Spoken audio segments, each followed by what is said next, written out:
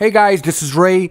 So a lot of you guys already know that Avid released a new version of Pro Tools. If we go to Help, About Pro Tools, version 12.8.2. I usually install these updates without any issue whatsoever.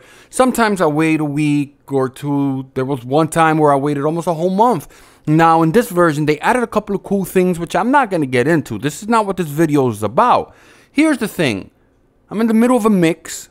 And I know, shame on me, I shouldn't upgrade Pro Tools in the middle of a project. But I did. I like to make these videos. But then I ran into a pretty big issue. Well, it's not that big of an issue. I could solve the issue by downgrading. I'm going to go ahead and go to the mixer window. What do you guys notice? My VCA faders are not working. They look like they're inactive. Now, if I right click, the track cannot be made active because the track format is not available in this configuration. Really? That's crazy. The other thing I could do, I can replace them with aux channels, but I don't want to do that. I have automation on the VCA faders themselves.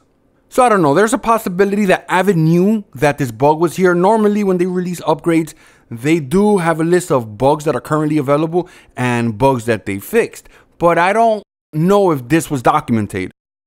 I read this on the DUC, then I found Pro Tools Expert wrote something about this, and I thought I was going to be one of those lucky ones that wasn't affected by this, but I guess I am, and I'm going to have to downgrade, and it kind of sucks. I shouldn't really have to do this. Hopefully Avid can patch this, and from what I read, I think the HD guys are not affected by this. It's only people that are not using HD.